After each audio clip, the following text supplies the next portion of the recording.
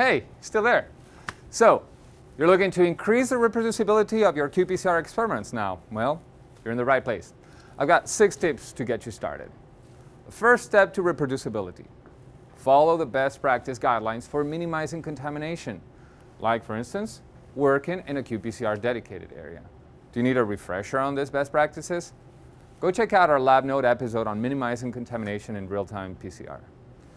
Tip number 2, make sure that your pipettes are calibrated. And don't let your lab mates borrow them for non-qPCR applications like cleaning their ears or their nose. Tip number 3, use a no template control to verify the absence of contaminants. And number 4, always prepare enough master mix to run all your reactions. I usually try to prepare at least 10% extra. Making a new batch of master mix after you set up half of your reactions is one of the best ways to introduce variability. Tip number 5, when making technical replicates, add the template to the master mix, not to the individual reactions. That way you'll ensure that all the reactions see the same amount of template.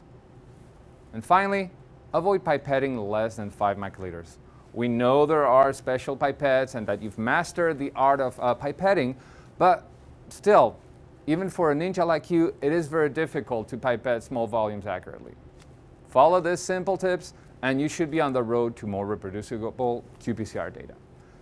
That's it. You can now resume watching old X-Files episodes, but if you need more tips and tricks for real-time PCR, check out our Lab Notes episodes and subscribe to our Bio-Rad Life Science YouTube channel.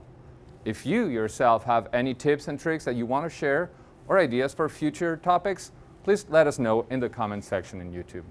See you next time.